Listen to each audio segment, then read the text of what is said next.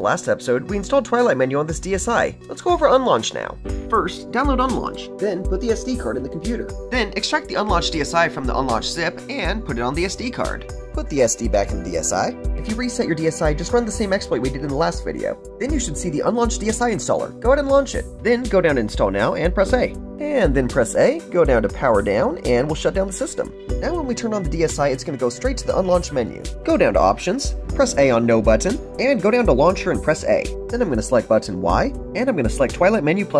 Then press Save and Exit. Then we power off the system. And if we turn on the DSi without pressing any buttons, it's going to go straight to the DSi menu. But if we turn on the system while holding one of the buttons that we set in the Unlaunch menu, it's going to open that app directly. Now that we're in Twilight menu, press Select, press these settings at the bottom, scroll down until you get down to the splash screens. I'm going to set the Twilight menu splash screen to hide, the DSi splash screen to hide, and turn on auto skip. Then I'll press B, and now whenever you launch Twilight menu, you won't have to go through any splash screens.